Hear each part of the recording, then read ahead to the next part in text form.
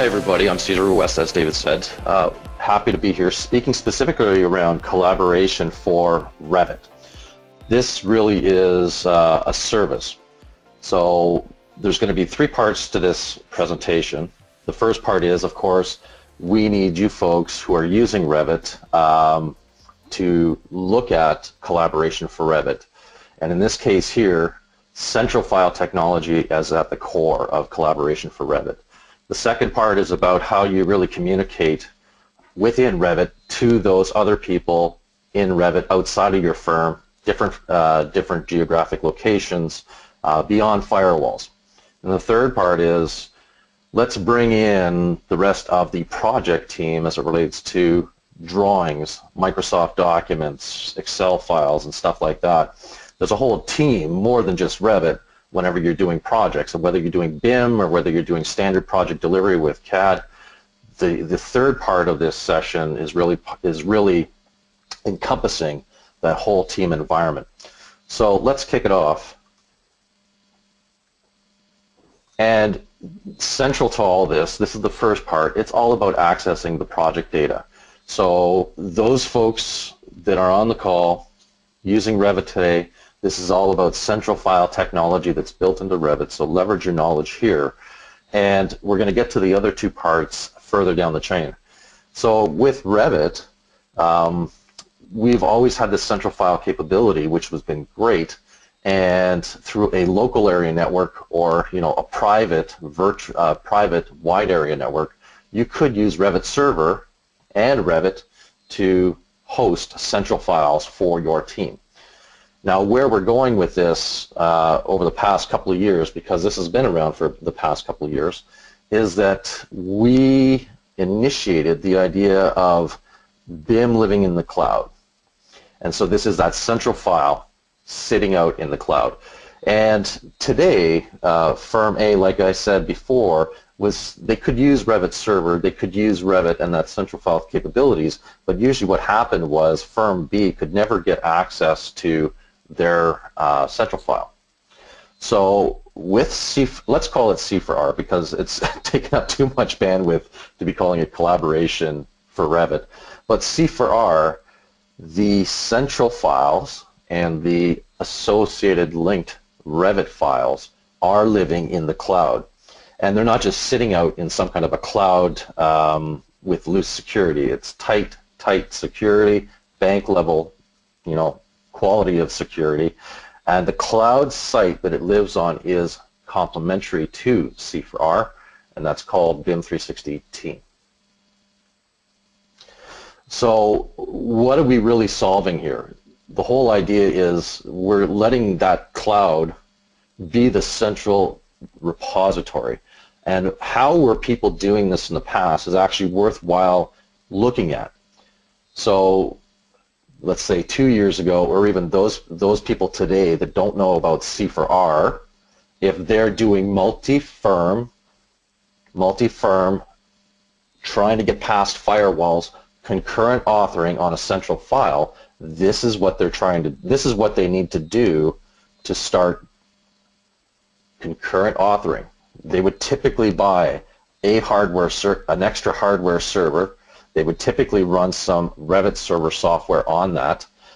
In combination, to make the hardware server and Revit server work together properly, they would typically house a VPN connection to make those things work.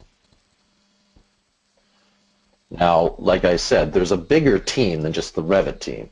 So this is where they would also facilitate an FTP or some kind of a cloud storage where additional project files get saved for the rest of the team to use. There's no viewing capabilities typically through these other FTP and cloud storages, but it's a storage place, it's a repository. Very basic and elemental.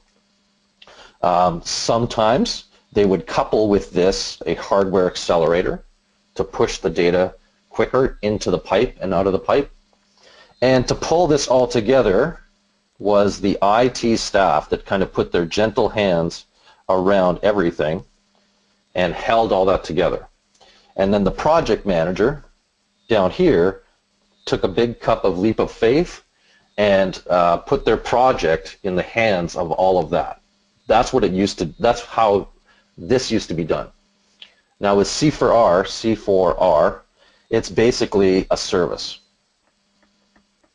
where each of these firms are Revit users. This is a Revit user, another Revit user. You can see this, right? So in total we have 2, 4, 6, 8 Revit users. Each user will have a license of C4R to create data, to author the central file on the project. So that service is licensed to each Revit user, not to each company, but just to the users. Those project managers or architects or engineers that don't get their hands dirty with Revit, but they're basically overseers, they are directing or managing that project, they need to view drawings or view models. Just viewing does not need a C4R service license. They only need a license of team, BIM 360 team, to view, comment, create issues.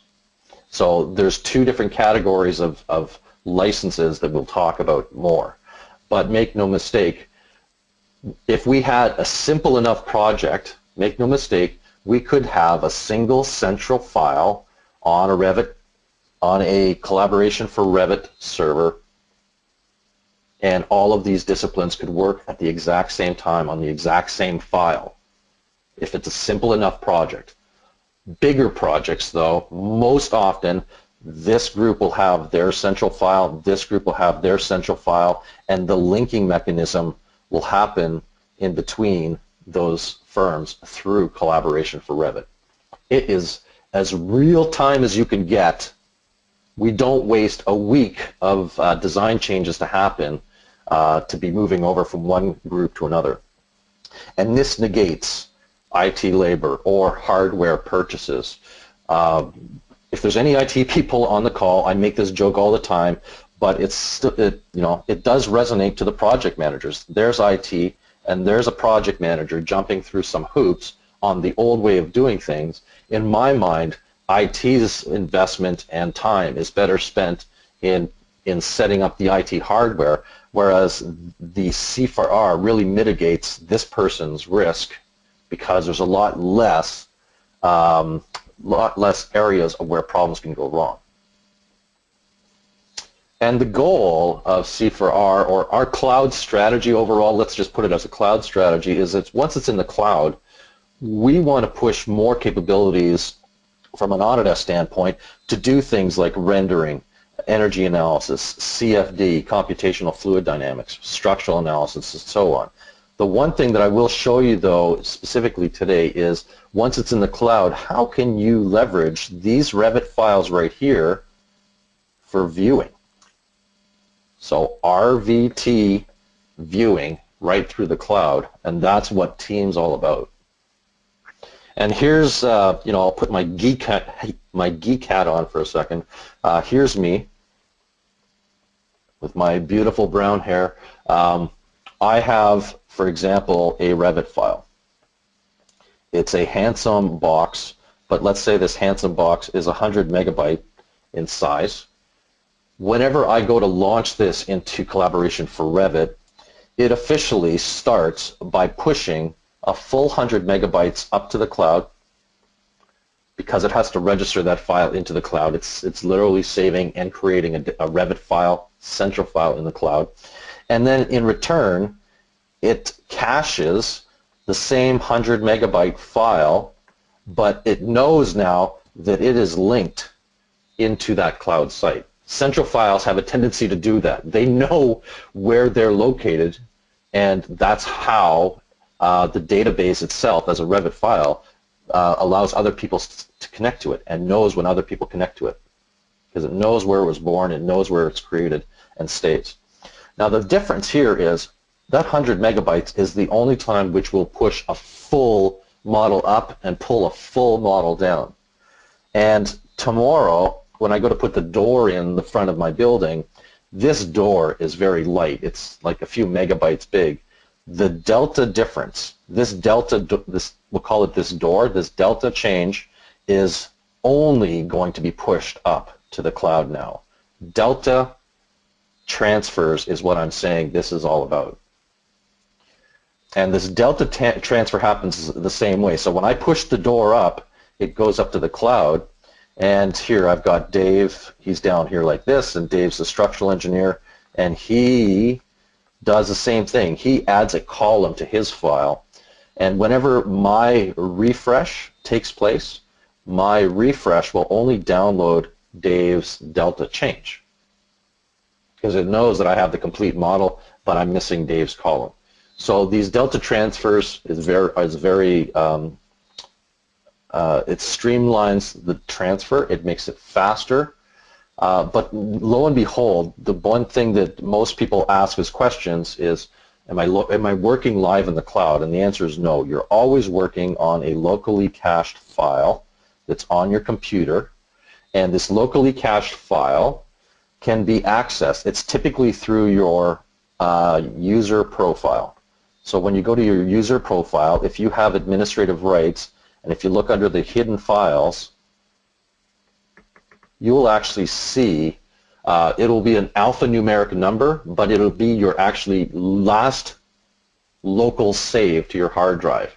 That's where the local cache is kept. And you could actually access that in the event of something catastrophic happening. So you are working local on your computer.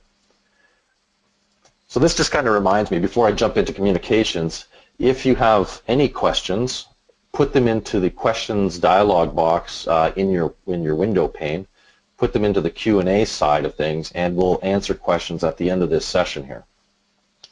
So enhancing communication, this is part 2, and let's face it, those Revit users out there today, we know that Revit is not a chatting mechanism.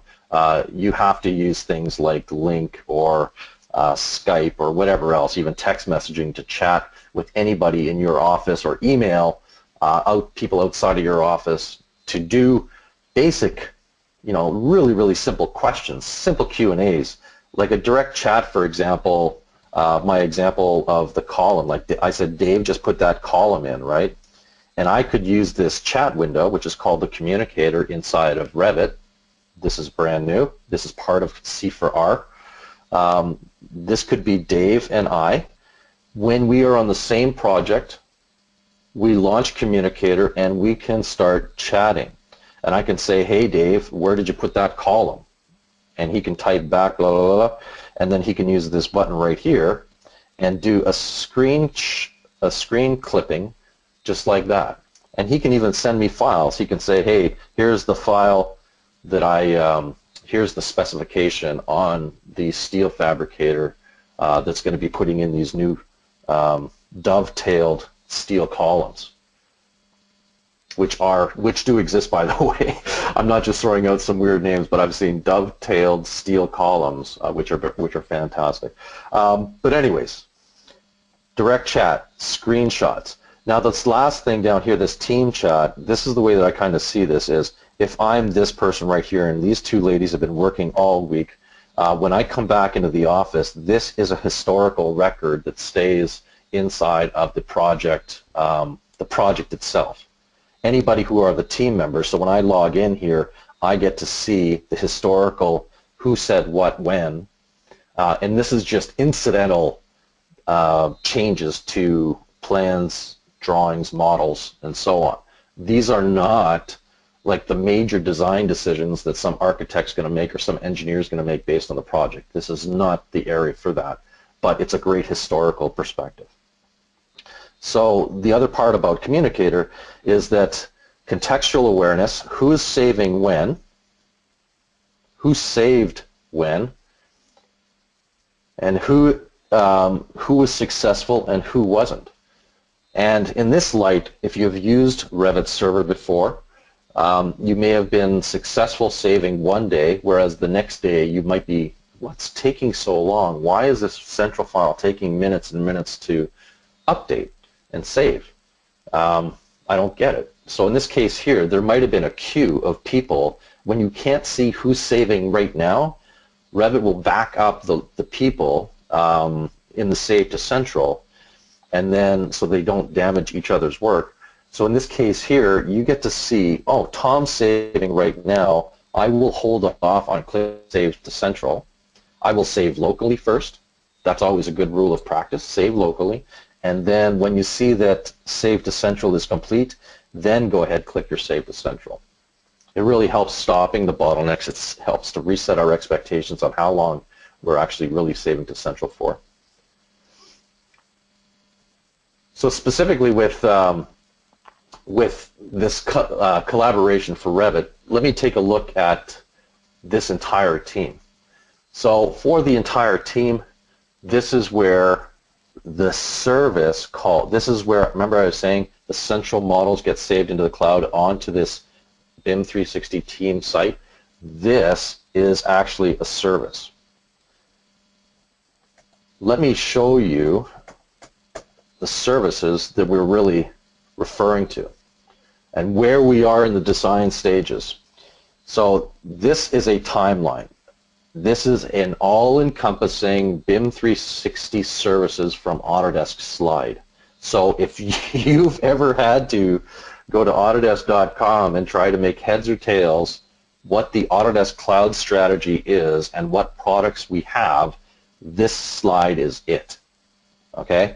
You are here at the beginning of a project. You are an architect engineer and you are in the design stages. This is a pre-construction stage. So right from this line, this is contract documents. And before the line, these are more like design docs. Documents, not docs. So you're at the beginning of design, and you know how design goes, right? So you do, these are design changes. You have design change after design change after design change until you start having less design changes. You're coming into construction, design development, construction drawings, right? As you come into construction drawings, you have less and less changes, hopefully. But then you get up to this line where somebody actually stamps the drawings, and then this drawing set becomes a set of contractual construction drawings. These contractual documents start off in a brand new life. The design changes now are a lot less, right? A lot less until you start coming into commissioning and handover. This is where team or collaboration for Revit, which includes team, fit. Okay? Into this area right here. You can buy them separately. So you can buy this separately, but it includes team. Or you can just buy team. This is where I was saying this would be like the project architect or the project engineer that doesn't touch Revit. This is meant for the Revit people or the AutoCAD people, ACAD. All right. So we're talking about this side of the line today. In future Microsol webinars, we're going to be talking about things like BIM 360 docs as how it relates to the contractual, document, and pre-construction construction processes. So this is where we sit today on the left-hand side of that line. So let's finish with connecting the entire team. So with the team, this is that project architect, anybody with ACAD, anybody with Microsoft documents, anything like JPEGs, so on, PDF, right? All of these things. Let's put them on team to share and view. And the nice thing about it, specifically on team, I'm going to highlight 3 different things here. The live review, you know, this is, there's another product that's out there that does this very simultaneous review process where you can review a document with other people watching. Well, you know what? Check mark for us. We have a live review too, because when I'm inside of team, when you're inside of team and you open up this model or a set of sheets, you can click on the live, it's called live review as the feature. You click on that live review, it sends a hyperlink to you. You send that to Dave, and Dave opens up that link on his iPad or his Android device, and just with that link, Dave sees, as I rotate this model, Dave will see that model rotate. As I mark up this wall right here, Dave will see that wall getting marked up as a live review. This is a direct feature comparison to one of our competitors, and we do it better because we're doing it in the live Revit model or the DWG drawing. So we're doing the live review without having to create a PDF file. This segues into this thing right here, design markup, 2D or 3D. Like I said, our dominance inside of RVT and DWG, this is our differentiator from an Autodesk standpoint. We let you folks during design stages do design markup on these file formats. So when you're in fast design changes, why do you want to create another file format just for the purposes of design review for your dedicated team if they're using Team? Because now you can do issues and comments. You can have like a digital paper trail of your whole markup experience on these native file formats. And every time that you reload the next version, V2, V3, V4, the comments will stay on each of the versions so that you have a historical precedence as to why you made the decisions you did. That's awesome. And virtually any 3D format, because it's running the Navisworks engine in the background. That's a little bit of geek talk for you. And as far as the look and feel, it looks and feels the same on every device that you have. So for this perspective here, let me jump into the other side of what's included. So C4R, when you get C4R as a service, this is what's included with that order. So central file work sharing from the cloud. You get BIM 360 Team. When you have one license of C4R, it starts at 500 gigabytes.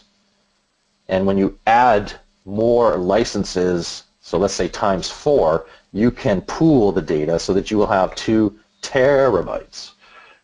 So you're never going to run out of space is moral of the story there. You get Communicator. You get within Team the idea of model management and versioning tools. And as an administrator, you can scale up the licensing. So you can activate a user one day and then be very much like Superman and deactivate them the next. So you can add or disconnect users as you see fit. And here's a little bit of payback for you. If you're a design office, and let's say that your billable rate is $100 an hour to the client, and you break it down, I'm telling you right now, C4R is $800 for the year. It's a discounted price. If you're billed out $100 an hour, if C4R just saves you 10 minutes a week in model coordination, it will pay for itself like within that year, easily. And you can use this across more than one project. It's not limited by scale like that. So that's a huge savings because model coordination, saving things to cloud sites, doing FTP sites, it's just not worth it in the end, and this savings is actually very practical. So that's collaboration for Revit as far as the PowerPoint. Let's jump into it real time here. Here's what it looks like specifically in the environment of Revit. This file is in the cloud because you can see the little graphic here. This file is local to my desktop. Show you how easy it is to push this file up to the cloud. When you load C4R, it installs an add-in to Revit. You will be able to go to the File Open command, File Open, and then browse your cloud projects. When you go to the Link command, I want to link in additional files, you'll go Insert Link Revit File, and you'll browse to the cloud. So the cloud is what is enabled inside of C4R when you get it.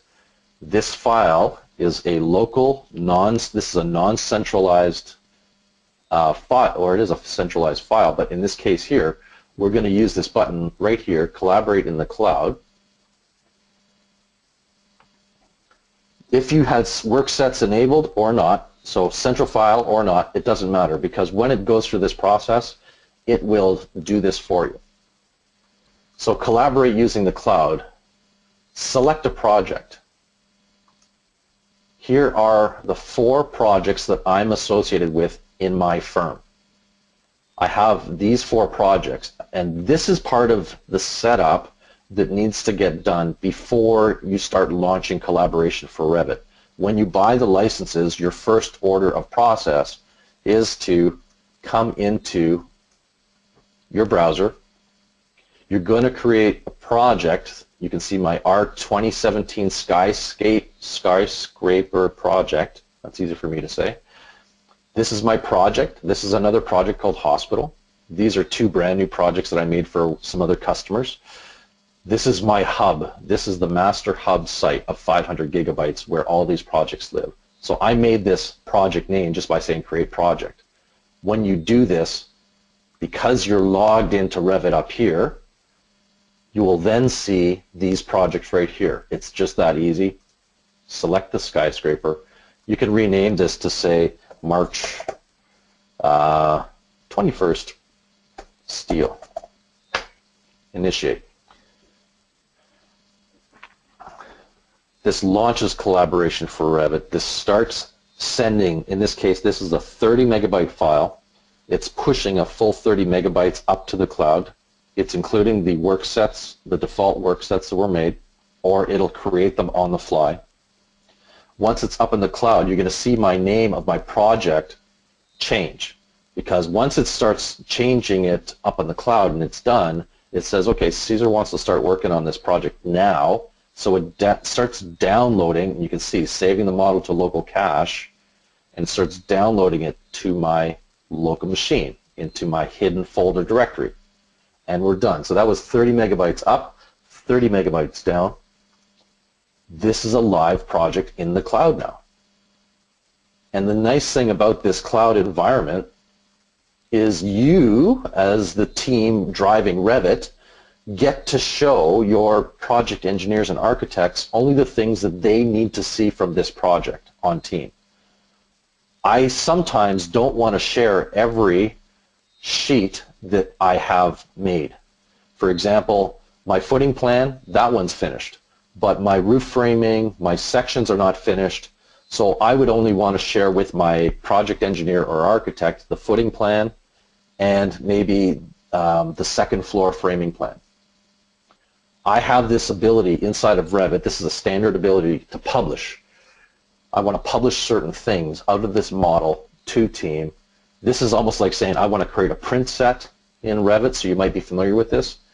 So if you want to give your team the ability to see the 3D model, you can say, yeah, I want to share the 3D working model, plus I want to share the footing plan and the second floor saving plan, framing plan. These are the only things now that will publish out to your project team. Anybody that's using C4R will always see this entire central file, and because work sets are enabled, we can make sure that some people work on some things and not. So we can be very discreet in who gets to work on what. But usually, I usually just link in architectural files. So I would link in a Revit architectural file rather than share my model with them. And they would do the same. They would prefer to link in my structural model rather than use my model and define a work set for themselves. Okay? You've got 2 different ways to work on this. So the collaborate, that's the publish setting, and then the manage cloud models is a second way that you can actually tell what version of the model that you're on. You could regress to an older model. So you can see within this project skyscraper, I have a number of different models that I've been working on. There's the one I just made today. It's got a fantastic little check mark to say this is the latest version that was published at this day and time. We have an option, I think this one here, might have different versions. So this model, let's check out the versions of it. And yes, it does. We will keep track of the versions for you, just as we always have in Revit. You can keep as many versions as you wish, and you have the power to always restore past versions. So if somebody really just planted this model right into the ground, you could always go back to the earlier model previously saved. But you can see on these two models, I can also add comments. So versioning does not cost you any kind of data on your server. If it's a 100 meg model and you have 10 versions, it's still only going to be 100 megabytes used on your site, not 100 times 10. Okay? So versioning, publishing, that's how the stuff gets up to team. And then the communicator, how do I chat inside of Revit? This is that communicator button that I was talking about. Communicator launches, it signs you in, and then from this point forward, anybody that's on this project right now will get to chat with me specifically. So we can go into what are the chattings that are taking place, what are the projects to which there is chatting taking place or was chats taking place. So these are two different projects, and you can see on a project by project basis you have the team members of that entire project. This is a big difference between any kind of Dropbox site or any other kind of site like that. You get to see who's on your project with you, and you can chat with them outside of your own office. So when I jump into this project here, Audubon TS 2016, this is the way the chat window looks. And so the clipping, let's clip this pier right here, capture, what about removing, and I can send this to like @Scott or @Dave so that they know the comment's going to be coming to them. That's the chatting window, and then the saving window is all about right here.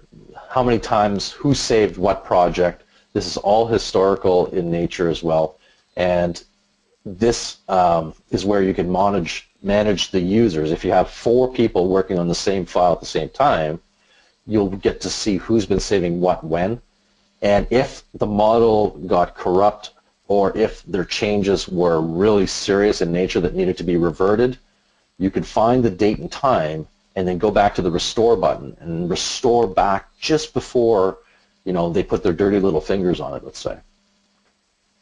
So that is a great look into the C4R side of it. Let's jump into team, because this is where the rubber really meets the road with the entire team overall. And don't forget to type in any questions, because I'm going to go for another 5 minutes here, and then we'll get into some Q&A. So, Team Skyscraper Hub, this hospital project. Let's look at it.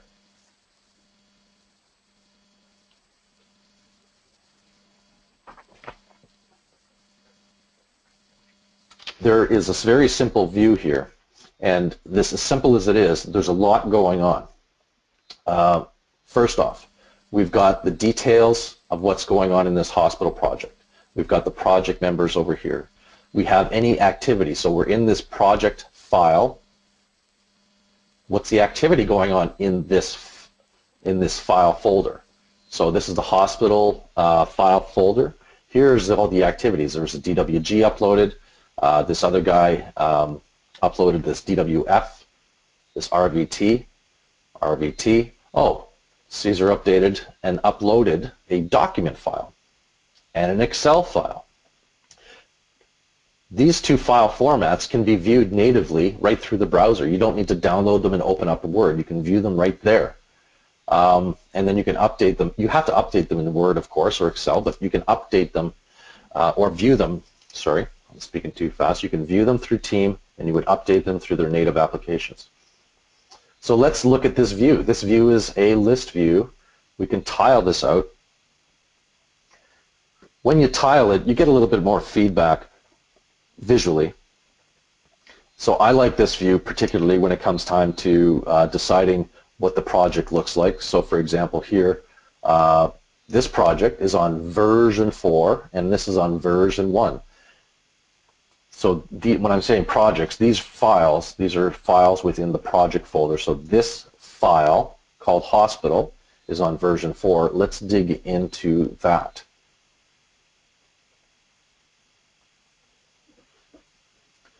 Now remember my publish setting when I said publish from Revit? When I published this file, I did not want to give access to anybody viewing it right now. I did not want to give access to the 3D file. So in this case, let's click Overview. Let's see what this file is given access to. This file only has these 4 sheets associated to it. Yes, I could have had the model associated here too, but I chose not to, because to me, my team, you know, my interiors project director likes to work off of plans. They don't want models right now, they just want to work off of plans. So you could hold back the model and anybody now looking would never know the difference. But here's where they would go. They would look at this and say, oh, there has been comments. On version 4, there have been 5 comments. And each comment's got a nice little thumbnail. And in version 3, there was 7 comments. And it's the same thing here. And this is the one that I really want to stop on. 17. Here's the comment. Here's the thread. Let's open that up just with a click.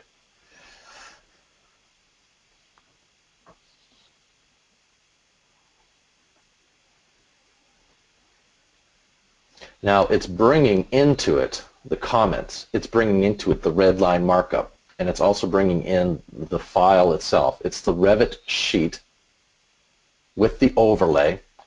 And Caesar said, add the wall and the door to the corridor, add this wall and door, and move the exam room walls, right? Anybody who's been in an architect's office knows this. And the project manager said, I approve this move. And then this other guy named Caesar says, okay, I'm going to do it. This is the Revit user, right? So this guy received it. He came to team. He opened it up. He stays on team, and he sees this. He opens up his Revit, and he does the move. So you open up these things in 2 separate windows. You have team running on one window. You have Revit running in another, and you add that wall. So Caesar went ahead, updated it, and he uploaded the new Revit file. There it is right there. It's version 4. I'm the project manager, of course. There's lots of Caesars in my office. Like, that's not ever heard of. Let's compare the versions. So I'm project manager Caesar right now, and I want to compare version 4 versus version 3 on the ground floor, and I want to make sure that this change was made and it was done correctly. Now this opens up a brand new window. It's going to use my taskbar to tell you that it's loading in a couple of different files, version 3 and version 4, and it's doing a comparison. And this is the best thing since sliced bread. If you know Revit, this is it. These are buttons, and the comparison is at an object property level.